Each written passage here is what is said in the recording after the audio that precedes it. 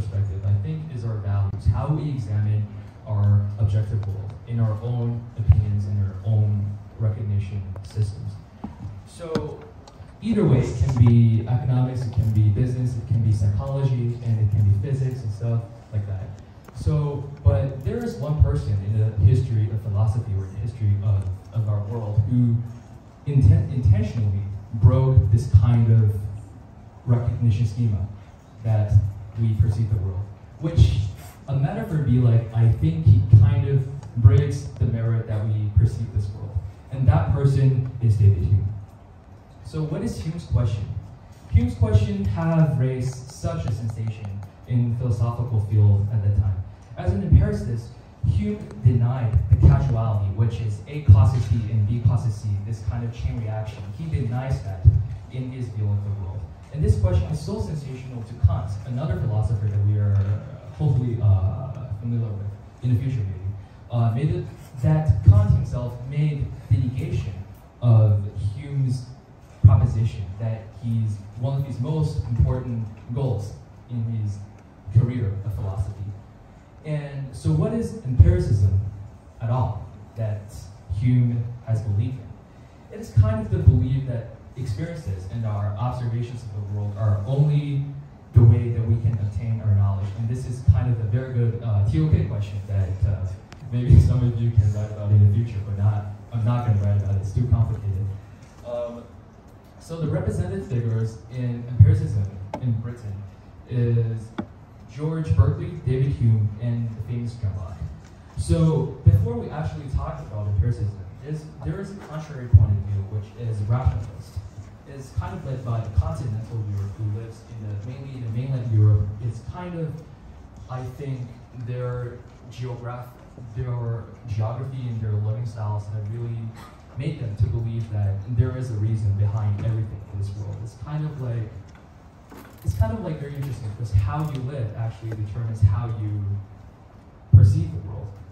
So French René Descartes and the German Leibniz and the Dutch Spinoza in that era, they believe that reason is our only source of reliable knowledge, while feeling that experience proposed by Hume is kind of unreliable.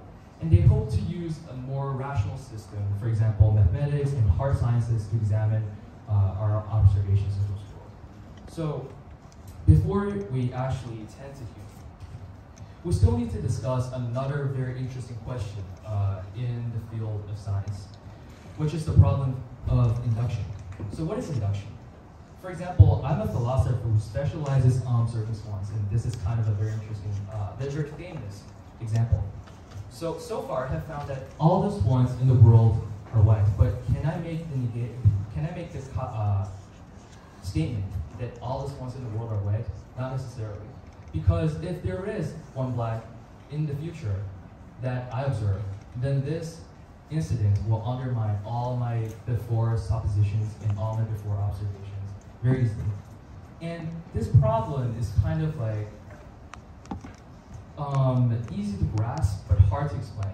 Because if we see an apple fall from the tree and we conclude that Newton gains his knowledge from that phenomenon and derives a very complex mathematical and physical equation to solve that problem, then we cannot see that in the future, like every time when an apple starts to be like mature and it will fall off the tree.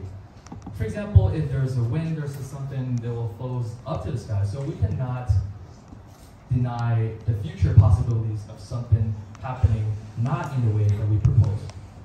And this is what Hume proposes in a more, in a simpler way. So what kind of more complex version of theory that Hume has put forward? First of all, Hume, like Berkeley, he believes that all of our sensory impressions can only come from various sensible properties. And we do not basically feel anything except what we see, what we feel, and what we can literally touch with our hand or see with our eyes. So, for example, if I hit myself very hard, like very harshly, for example, with this microphone, I brutally hit my head, then I'll feel a great surge of pain. But is this great surge of pain actually the result of my hit? Not necessarily. They may only happen simultaneously, which renders them a kind of illusionary correlation instead of a true causality. And so we would naturally think that in all the experiments in the past, hitting myself would cause my pain. But we have already questioned the method of induction using the example of white and black swan above.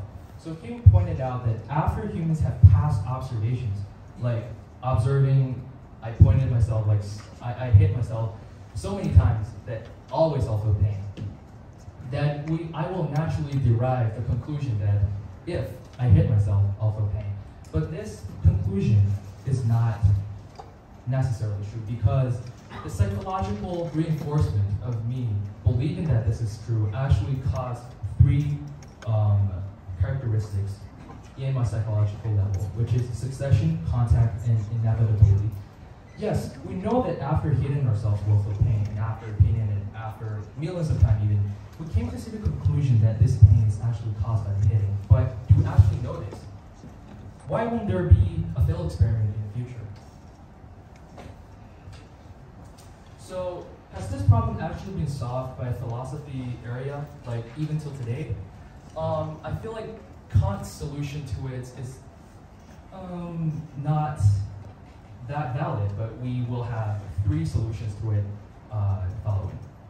So, the first method proposed by Kant is the Transcendental Philosophy. Kant is a German, so his philosophy is kind of naturally influenced by the transcendental ideas of how realism can be perceived.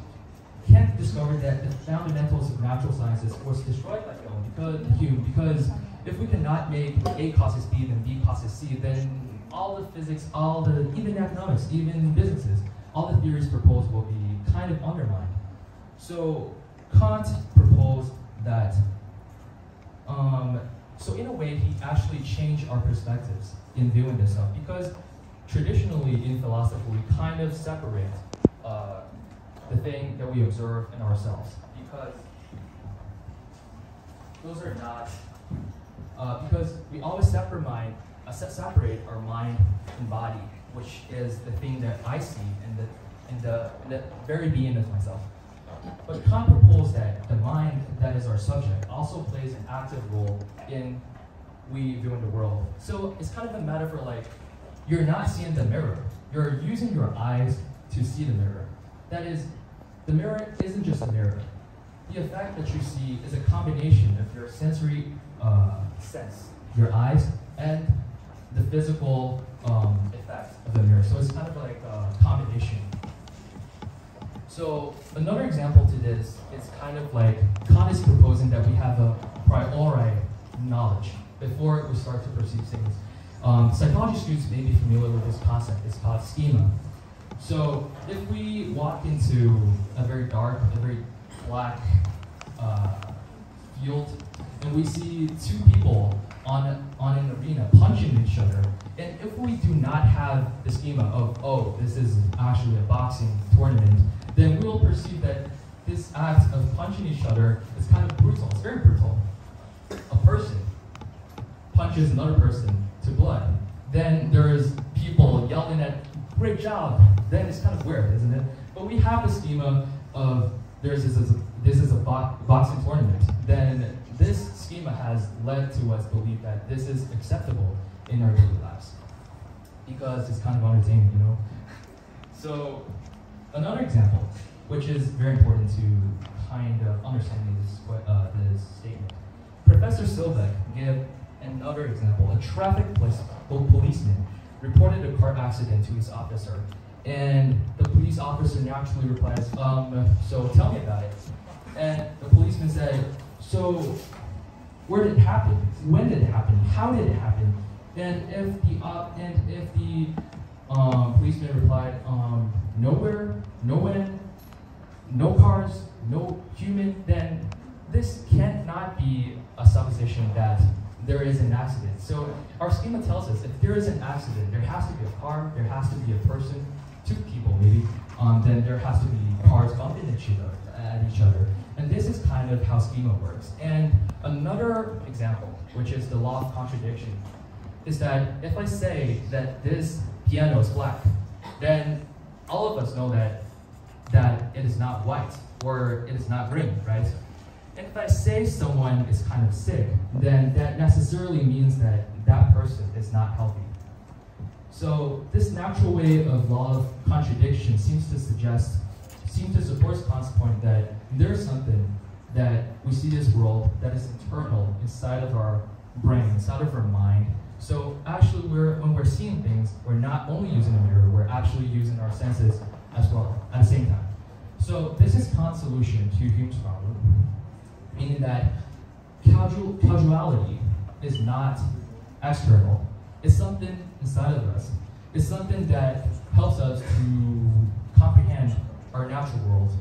And this is kind of like, to me personally, it's not that valid, but here we have the second solution. So in modern philosophy of science, give another solution to this. We have a law of induction. One of them is that if there's enough experiments in the past to show that if I jump out off the building, then I'll fall to the ground, then there's seems kind of stupid and kind of unnecessary to assume that that won't happen. So this is the law of kind of induction turning into a test of probability, which I think is not that valid as well. And another solution to this, which is the last solution, is Professor Hawking's experiment. And this method basically uses the principle of Occam's razor, which is that if we can find a model that meets our empirical observations and it's simpler and more accurate than all the other explanations in this world, then we can regard all the other situations and simply take this. Because why to make our lives harder, right? So with the above three solutions, Kant's view, Professor Hawking's view, and the modern philosophy of science view, we kind of really have solved Hume's problem. But